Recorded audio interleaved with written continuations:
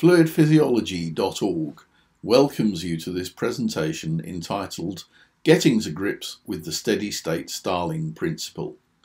Our intended audience is students of medicine and veterinary sciences, and in particular for those people who prescribe intravenous fluids to their patients. In this presentation, we are talking specifically about continuous non-fenestrated capillaries that serve most of the tissues of the body: the central nervous system, the heart, the lungs, skin, connective tissues, muscles, mesentery, and more. I'll address the physiology of other capillary types in a later presentation. The smallest continuous capillaries are encircled by just two fried egg-shaped endothelial cells, joined at their edges by tight junction strands, vascular endothelial cadarins and catenins, and platelet endothelial cell adhesion molecules. Overlying the luminal surface of the endothelial cells and their interendothelial junctions is a continuous endothelial surface layer. It appears in green in the cartoon on the next slide. This is a graphic representation of traditional teaching about the ways in which gases, nutrients, salts and water enter and leave the tissues from the microcirculation that supplies them. Take a moment or two to look it over and see if it represents what you were taught at college when you were studying biology or medicine. Oxygen and nutrients diffuse to the tissues, while carbon dioxide diffuses from the tissues back to the plasma. Fluid is filtered and then it's reabsorbed, while a small excess of interstitial fluid is drained as lymph to one of the great veins. You were taught about the Starling forces and how along the length of just a single capillary, fluid was initially filtered from plasma to the tissues and then reabsorbed from the tissues back into the plasma. Notice that only two Starling forces were considered. The interstitial pressure was presumed to be close to atmospheric pressure, and the colloid osmotic pressure of the interstitium was presumed to be negligible. In fact, the interstitial pressure can be subatmospheric, or in some circumstances even positive.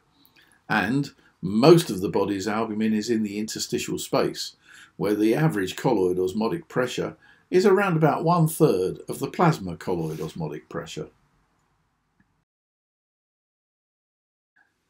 It is likely that you were taught that capillary walls have many small pores that allow salts and water to pass, and a few large pores that permit larger molecules like albumin to enter the interstitial space.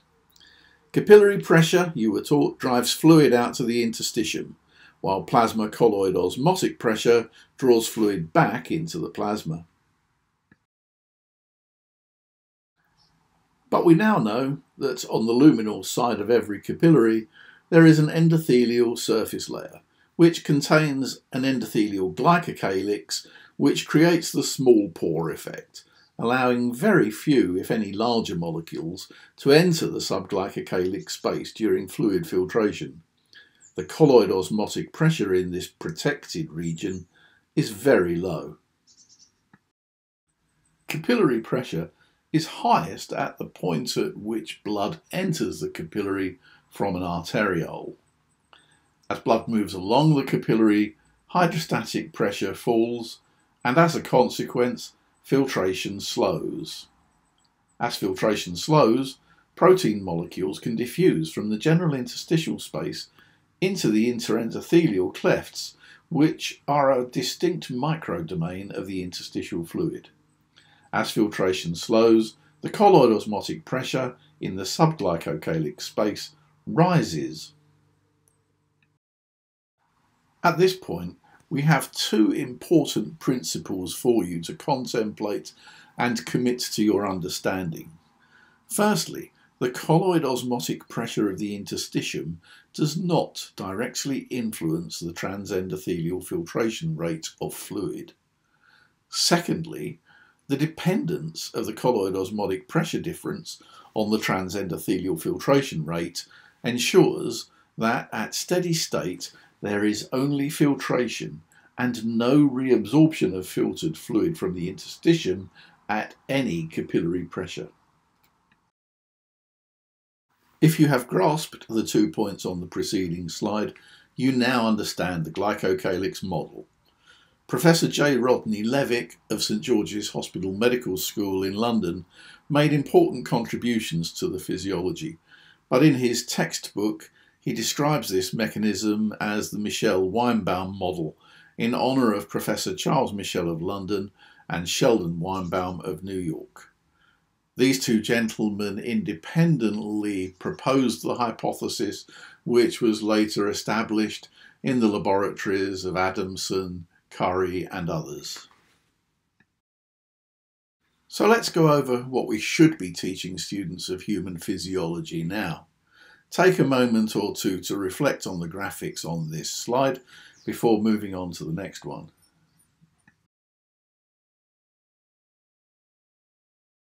Fluid filtration is much less than is traditionally taught. In health, around 8 litres of water passes from capillaries to the interstitium every day.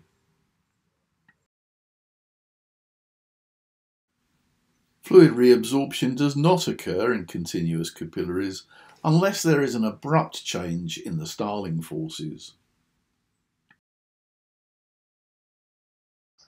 An abrupt fall in capillary pressure can be brought about by acute blood loss or by the injection of an arteriolar vasoconstrictor like noradrenaline.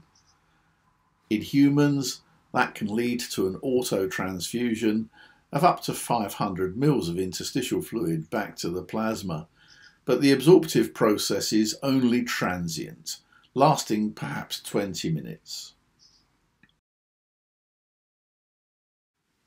Around 8 litres a day of afferent lymph is pumped to the lymph nodes. Note that interstitial pressure is often subatmospheric, and so to remove fluid from the interstitium requires an active pumping mechanism. From the lymph arriving at lymph nodes, about 4 litres a day of fluid is absorbed to the plasma by lymph node capillaries and venules.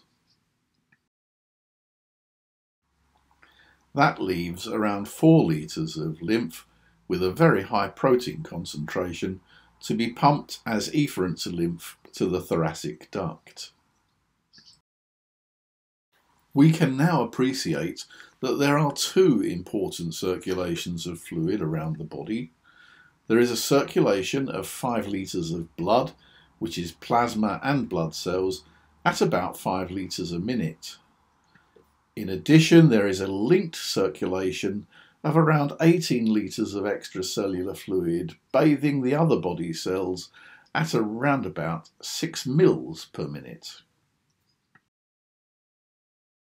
Time to do a recap on the Michel-Weinbaum model. As the transendothelial pressure difference falls, the transendothelial filtration rate also falls. As the transendothelial filtration rate falls, the colloid osmotic pressure in the subglycocalyx space rises, causing the colloid osmotic pressure difference to diminish. The net transendothelial filtration pressure is therefore always positive. The filtration reabsorption rule of yesterday becomes today's no reabsorption rule. By way of a self-test, let's end with a puzzle. In 1896, Ernest Starling injected saline into the rear leg of an anaesthetised dog and showed that it was quickly absorbed into the bloodstream by the colloid osmotic pressure of plasma. Now, explain using the steady state principle how such absorption can and does occur in this situation.